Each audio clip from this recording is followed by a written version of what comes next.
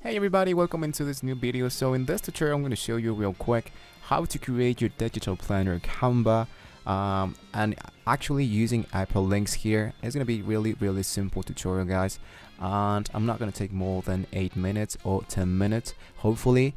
And if you want to sell them for this specific occasion, I'm going to be using Etsy, because Etsy is a place where you can sell a lot of stuff, including digital content. Now, in this case, I'm going to leave you a link down below in the description, guys, just in case that you want to create your account here on Etsy. And of course, I'm going to leave you a link also as well about Canva, so you can earn a few premium images, illustrations, and all kind of designs in order to have here more skills, so you can have more accessibility here into Canva. So now that you have created here your account, you can either continue with your Google account or with your Facebook account. In my case, I already have my account here from Google, so I just need to go into continue. It's not going to take more than just a couple of seconds in here. So once I am in here, what you want to do after we have created successfully our account, we need to go into create a design. Now, once we are in here, we want to go into the selection that says custom size. Now, if you're wondering the amount of width and height of the pixels or the millimeters, you can always go and drag into a new tab and look for digital planner. So what I want to do is to go into my images and try to look for the specific size of my digital planner. Also, we're going to be seeing like a few ideas if you don't know what to do. So as you can see, this digital planner works for 1620. Not pretty sure if this is okay.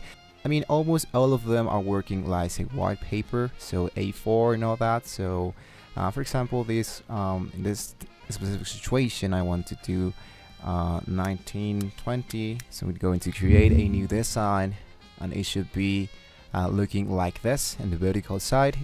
So now that we filled that, what you guys want to do is to select here your image. I want to move this just for a second here. I want to go into more. Okay guys, so now that we have here our first design, our first template, we want to start. If you want to start with a template, it's totally fine. You can go into templates, which is right in here, and you can tap maybe notebook. Let's see what we have so far. For example, thing unlimited. It's not looking so bad, I guess. But let's say I don't like that at all, or maybe I like this design, but I'm going to change the background because I don't like that too much. I will want to add some margins, right? So for example, in here I'm going to go into my uploads, and I want to, as you can see, I have just a few uploads. You can go into Google Images. For example, I just look for backgrounds for notebooks, and I kind of like this one. It comes from Pinterest. Let's say I'm going to go back into my digital planner. I want to choose this image in here. So what I want to do is to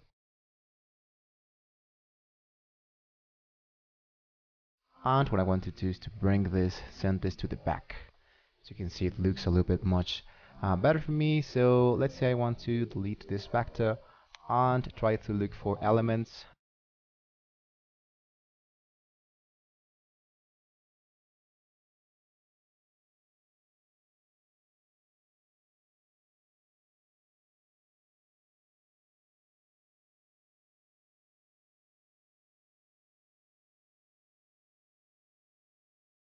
So now what I want to do is to add a new page. As you can see, it's going to be adding this new page. I'm going to copy and paste my background. As you can see, it's right available in here. And now in this case, I won't put a banner because it doesn't look like pretty good.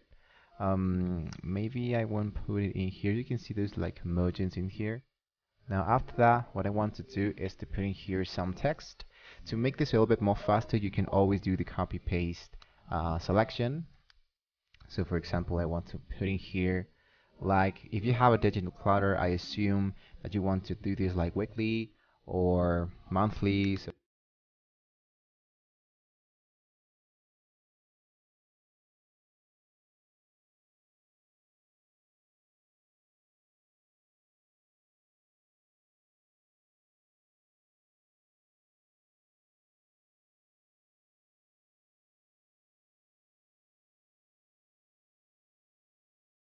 alright, so now as you can see, I have my design for the, let's say like the content of my digital planner. It is my week 1, as you can see.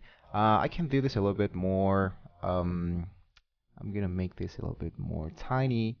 So now in here, what you guys want to do, let me tell you guys for this moment, in the moment, speaking about your digital planner, if you want to put some elements, for example, I have this upload, like this are through circles fill a margin, so you can totally opt to do that.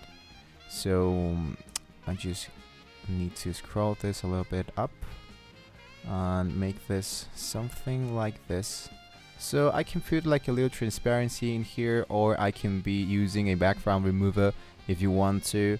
If you don't, you can use maybe Photoshop if you want to. You can use another application, so you can delete your background and use this grid. But in our case, I kind of don't like this. I mean, speaking about digital planners, I mean, we don't need that element, so I think this is looking pretty good as it is. But if you want to add that, you just need to go in here. For example, I just add background for notebooks, and you can choose this option and copy and paste that into your project. But in my case, I just won't do that. I'm just going to go directly here into the third page. Now what I want to do is to look for elements, and I want to look for notebook paper. So let's see what we have in here.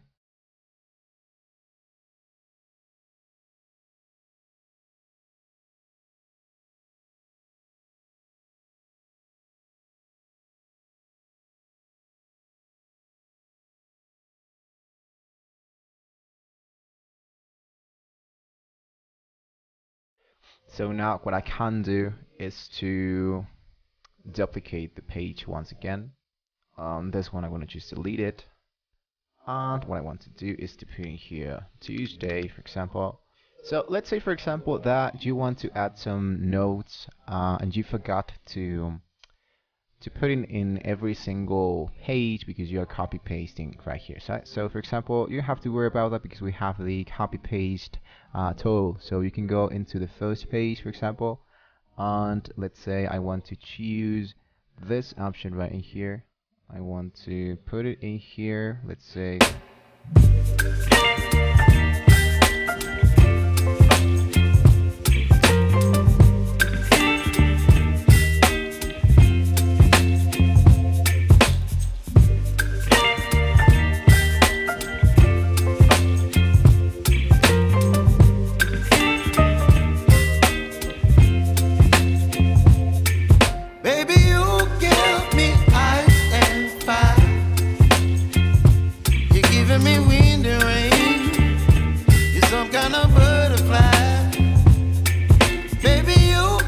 I mean, if you want to add more pages, you can just duplicate those pages and you can put them in here if you want to. But in my case, I'm just going to stick with this. It's really like a really simple example.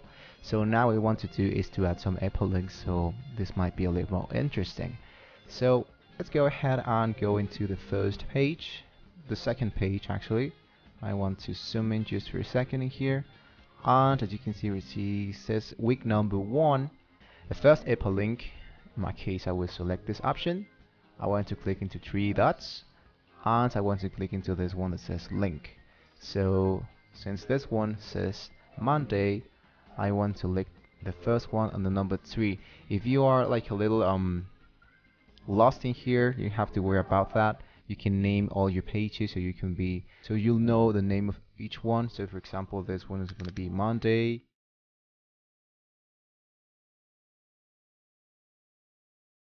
And I want to hit once again into the link section. As you can see here is Monday. I'm going to hit into done. And it's really simple, guys, just to select all of them and try to link that into the own pages.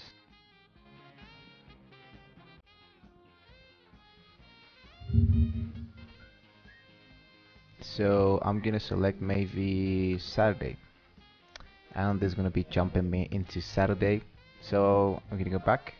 I'm going to hit into Friday, for example. It's going to hit me into Friday. So it actually works. The first time I tried it didn't work because I choose the flatten option. If you go into share, go into download, and after you click into PDF standard and enable the flatten PDF, it's gonna make that your PDF won't be like won't be interactive as we just saw earlier. So that's the reason why the early one didn't work, because I choose to flatten. So please don't do that. After you check that it works, it totally works, you can now go back. I'm gonna create my listing, and where it says add your photo, I want to add my first, my second, and my reference PNG file. So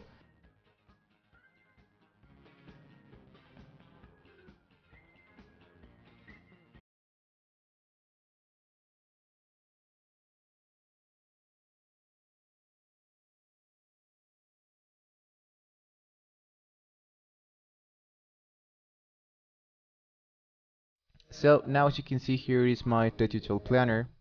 I can go into save and continue, and actually I just need to put in here all my information so I can get straightly paid here into Etsy. But once again, I just show you guys, you can do that into eBay, you can do that into Amazon, you can create your own website if you want to. And as you can see, it was really easy to create here our project, and it's looking really good. Just make sure that you don't enable the flattened PDF, so you can be using a interactive PDF. And always use a PDF standard, because if you choose a PDF print, it's going to be flattening already. So please choose the PDF standard and don't enable the flattened PDF. So there you have it, guys. Just in case you have any questions, you can leave it down below in the comment section. Thank you so much for watching this video. Don't forget to like and subscribe to the channel if you want to see more about this Etsy or Canva premium application. It's been a major pleasure, and I will see you next time.